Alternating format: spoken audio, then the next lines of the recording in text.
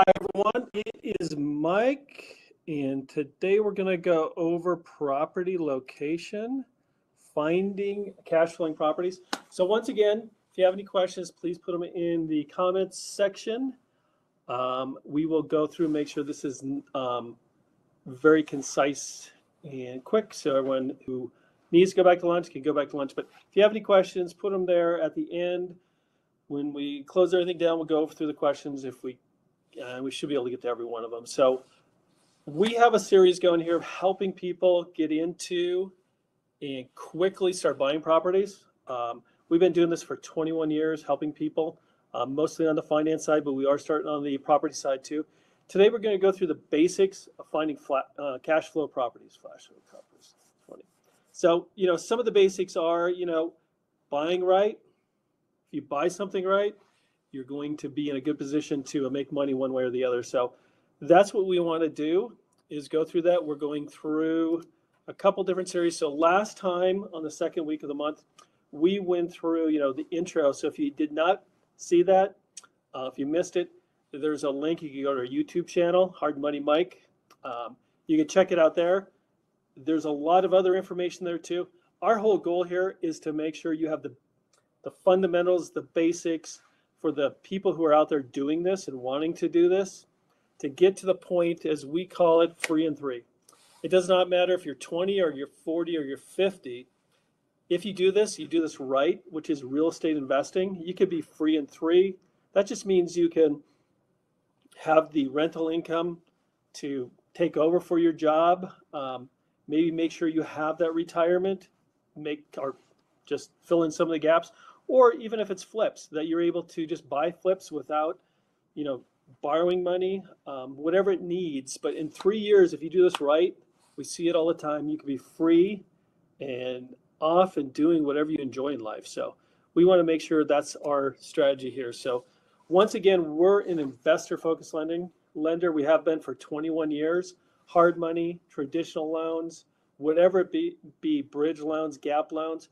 Our goal is to make sure that you get to the point, if you're out there doing that, you can get free, that you can make this work for you, that this is something that will put you in a place you want to be. I mean, that's really what it gets down to. You want to be in a place you want to be, where you want to go. So like I said, we've helped thousands and thousands of people over those 20 years.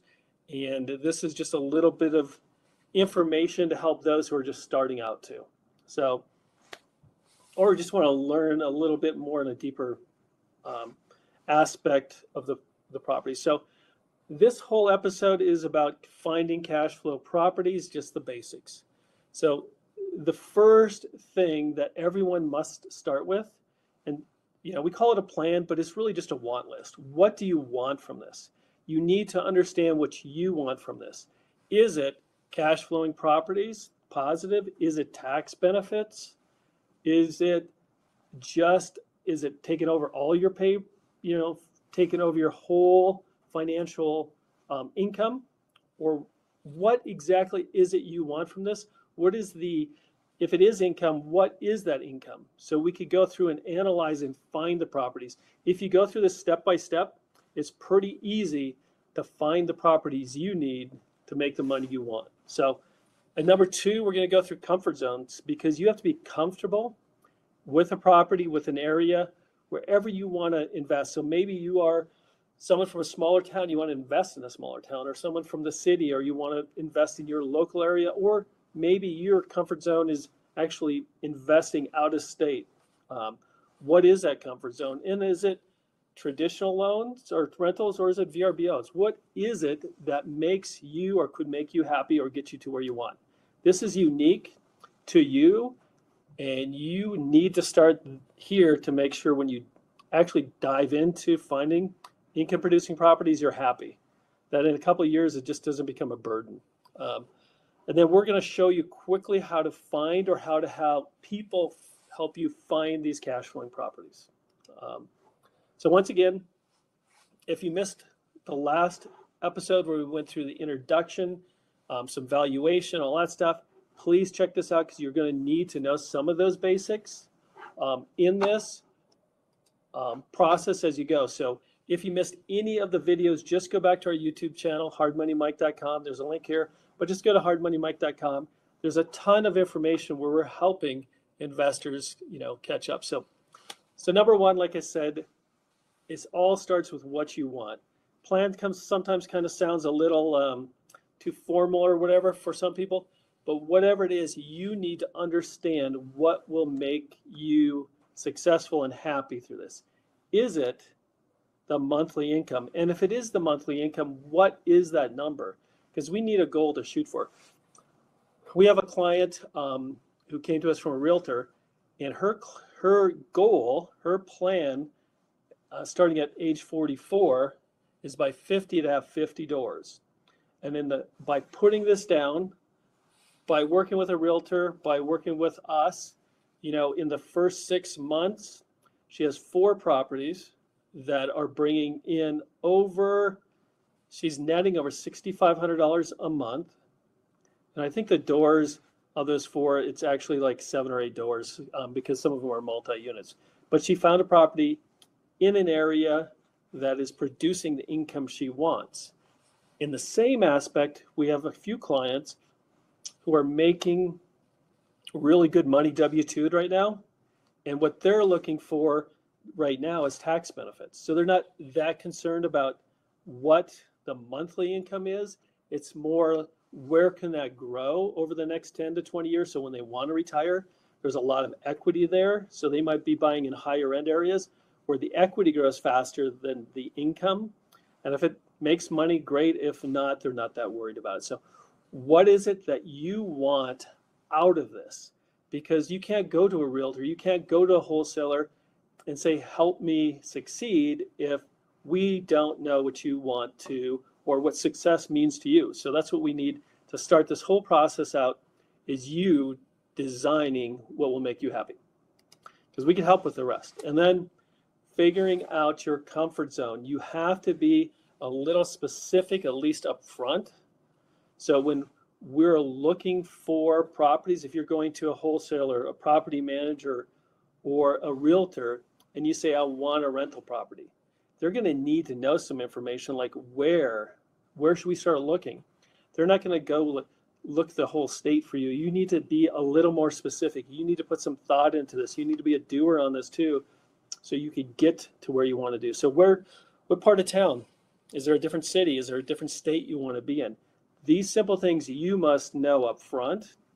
So everyone here can help you with what we're trying to do. Once you find that area in which you need, and if you're looking for rents to break even or anything, then you have to do your analysis. You need to know some of these things even going up front. Say I'm going to be in northwest Denver, and that's where I want to be. I'm going to have to go out to Zillow, Craigslist, rentals.com, or call a property manager and just say, hey, what are the rents going for? I'm looking for 3-bedroom, 2-bath homes. If I go into Zillow, there's a little tab that says properties for rent. So what are the competitors? What are the properties on the market right now renting for? You could do that same thing at Craigslist. You could go in there and say properties for rent or rentals.com. It'll show you what other people are asking.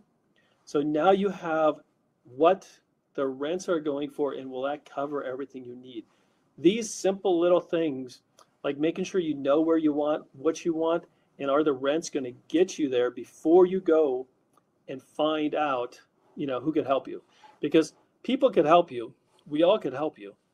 But we need more of a direct target, and kind of the shotgun approach, like, we'll go wherever it is. That's just a little bit tougher, and people will not jump in as much if there's really no direction. If someone comes to you and says, I need a 3-bedroom, 2-bath in downtown Denver, a condo, it's a lot easier than saying, I just want a rental property. So people could actually chip in and help when you're looking at that. So when you're also evaluating these things and looking at that, you need to make sure that the rents and everything are going to get you to your goal. If not, you may have to look at a different zone. You may have to look outside where you want. Once you have all of this information, Then we go to the three main sources of helpers. We go to wholesalers. And when we go to them, we're going to go to them with specific areas, wants, and needs, because we want to get to the top of the list of our three main helpers here, which are wholesalers, retailers, and property managers. So number one, wholesalers. These are people who are out there looking for properties that are off market, and then they want to sell them to someone else. And guess what? They're finding more properties that are better for investing in rentals than flips just because of the margins. You could buy something from a wholesaler that has a little less margin in there just because you don't have to fix it up as much, and you're not going to sell it, and you don't have to pay a realtor to sell it, and all those other things. If it's a rental property, wholesalers find so many more of those deals than they do for fix and flips, but you must get to the top of their list. So when they have a good deal, they're calling you first before they send it out to the whole market. And how you do that is show that you're prepared, that you're ready, and that you know what you want. That it's just not whatever you have, we'll look at it and probably never buy anything. Realtors the same way. As I've mentioned in some of the past sessions too, there's all kinds of different realtors, just like there's all kinds of different, restaurants. Some realtors and very few will work with investors. So number one, you must put in the time, the effort to call around, to shop around, to ask around, to find the realtors who work with investors. And you must be, when you go to them, show them your plan, show them that you know what you want to do, because they have other investors they're working with. And for you to get to the top of the list, you have to be the one who's easiest, fastest, and know specifically what you want to do. And both of these, the wholesalers and the realtors, they want people who are going to close and make them money, because that's where they make the money. So also be ready to close. And we'll go through some of those. So the third one that's kind of untapped is property managers. What are property managers and what do they do? They're realtors or real estate-based companies that manage rental properties for other investors. And guess what? Every week they have new investors coming in and old investors getting out of rental properties. There's always people getting, young or just getting into investing, and there's other people who are either getting out of just single families, moving to multifamilies, or getting to the age where they just want to move on to something else, move that money into something, less than the properties. Maybe they've made all their money. So they're always having properties turned. What do property managers want? They want to keep their book of business. They want to keep all those doors, all those families that are paying a monthly rent, and they're getting a portion of that in their books. So when they have someone exiting, they also want someone to take over those properties and keep them with them. So this is a very good way to find properties that are in good rental markets that are already been managed, and there's already a history of the management and the maintenance and everything else there. They have all that stuff. That's a great place to start too. But how do you find them, and how do you get them, on the top of the list? Number one, I always say the people who get free and three are the doers. The people who are actually, if someone says, hey, you have to go out and find 5 realtors, they'll go out and find them in a week, or they'll go out and find 10. This is something you just can't make one call, find one realtor and hope it works.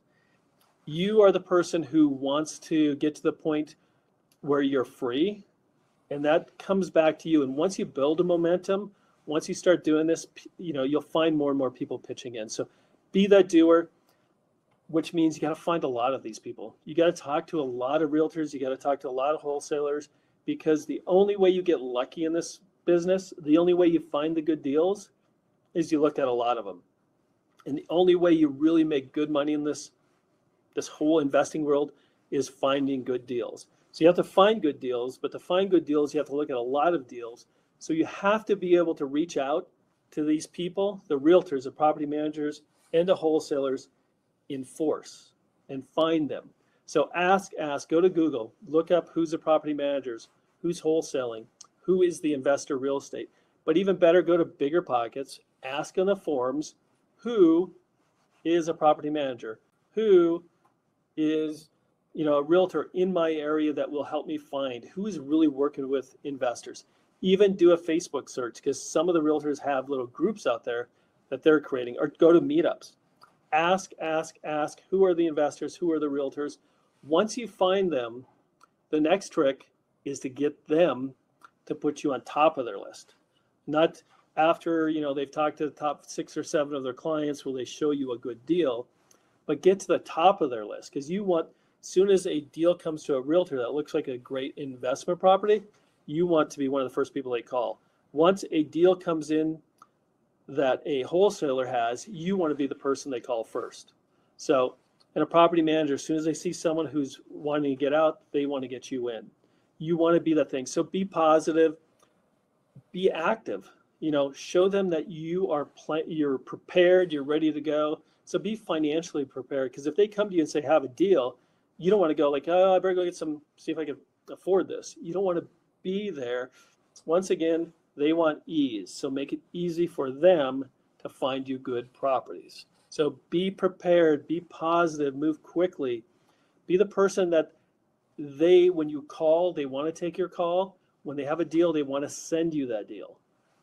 So don't always be, like asking them to do more than you're doing for yourself. Be that person who's out there doing, and you will, find those good properties, just like I said, by looking at all the good properties. And you do that by having enough people in your corner helping you out, because they're matching what you're doing. If you're putting in all this effort, they're going to put in all that effort. So put in the effort to find these properties. So as I said, these are just some of the basics. You make money in investing by finding good properties. Money, some of the other things will work itself out as you go. You find a good property, you will find the money. You can find the help on everything else. But finding properties is key. We're starting some things to help people find properties too, with pay-per-click and some other stuff. But we also have great resources. So go to YouTube. We have lots of information there where you can learn how to quickly jump into this and become an expert and become someone who wants to work with. So go to our YouTube. We have a lot of stuff once again on Facebook. And if you have a deal right now and you want us to look at it and help you fund it, email it to us at Mike@HardMoneyMike, or just give us a call. I mean, we are here to help you become successful, but for you to become successful, you must become the person who's out there doing and actively, creating your own luck. So as we said, we have series. So like every first Thursday of the month, we go through funding deals in all the different ways. The second one is all about evaluating and finding deals. That's what this series is. So the next second Thursday, we're going to go through just evaluating cash flow deals, like a quick valuation along with the quick ROI, but also options to increase rents from VRBOs to, renting rooms that people are doing. And also just making sure that areas that you're looking to invest in are not, becoming, where they're controlling rents and are not wanting VRBOs and stuff. So we're going to go through all those things. So once again, if you have any questions or you have a deal, reach out to us. If you're just trying to get more and more information, go to our YouTube channel. We have a lot of great information. And as always, happy investing. So I'll stick around. We're going to close this up, but I'll stick around for anybody who has a question. We'll answer those. Or if you have a question, don't want to ask it here, please email me and I'll get back to you as soon as I can. Once again, thank you and happy investing.